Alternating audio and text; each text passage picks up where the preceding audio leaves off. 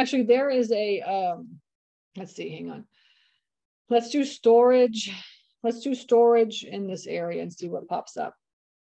Okay. All right. So we've got easy storage and suites here. We've got AAA storage, America's Stealth Storage. We got Miss Lillian's right here. So you could see mine is like right in the middle, like right in town, right? Which is good, right? It's like right there in town. And what's this one?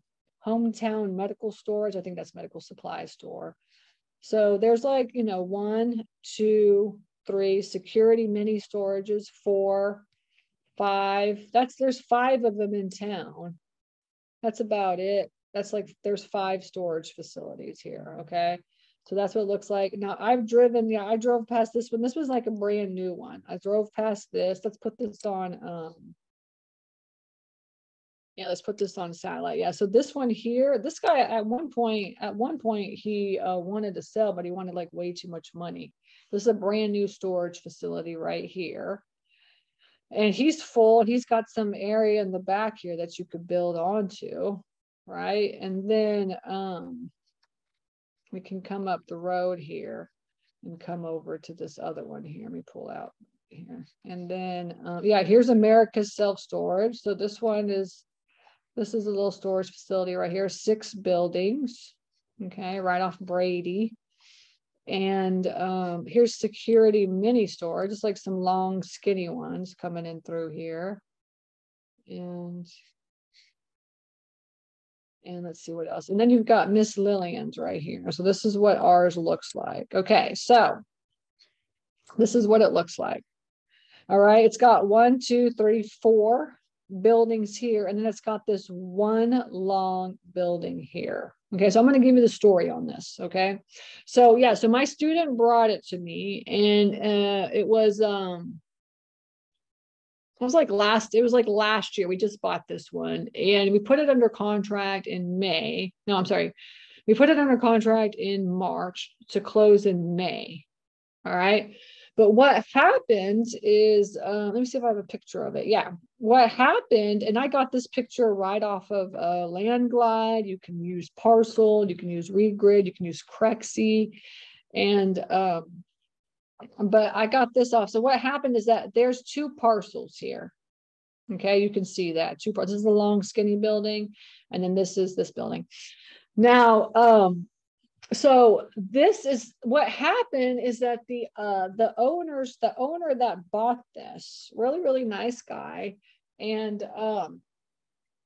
when he bought it, the attorneys did not close the deal properly, did not close the deal properly, which means that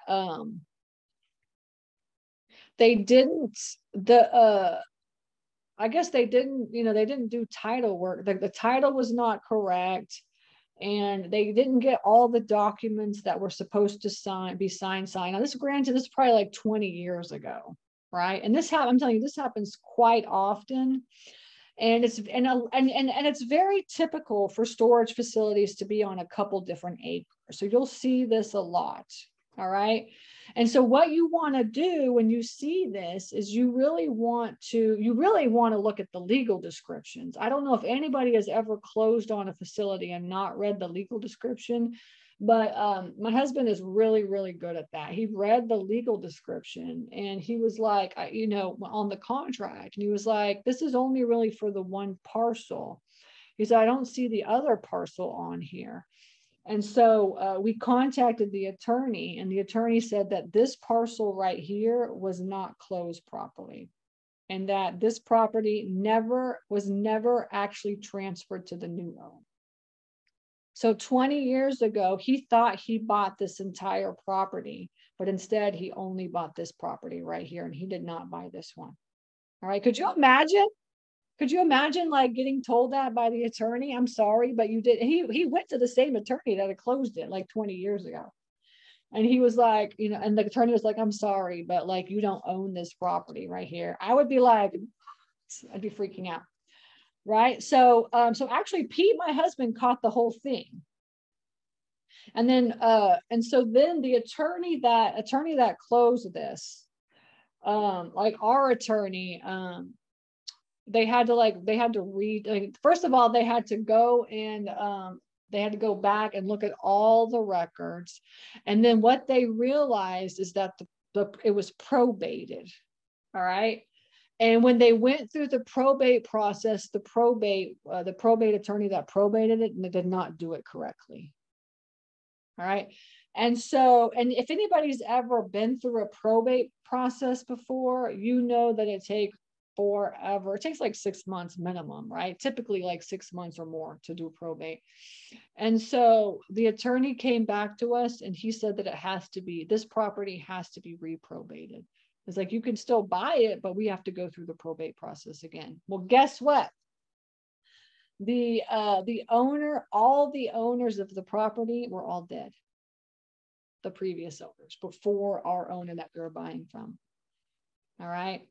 So the probate process had to end up going through like the county, the city, the state, the county, whatever. I don't know what the process is actually, but like whatever I had to go through in order to be probated, to like reprobated to the previous owner so that the previous owner could sell it to us. It was just a gigantic mess is what it was. And it was because the legal description, the legal description wasn't correct and it didn't have that second property. So I really highly recommend, like, don't ever expect that the attorneys know what they're doing. You need to always check their work, right? To make sure that it's done properly. And fortunately, I have Pete, my husband, on my team, and he's like super detail oriented, super meticulous. He's one of those guys that reads like all the contracts. And at one point I thought it was really annoying. I was like, annoying reading all the damn contracts. But in the end, like, he actually saves us a lot. Okay. So that's number one. Tip number one. Make sure that you read your contracts, especially your legal descriptions, and make sure that everything is correct, not only from the attorney side, but from your side as well too. Okay.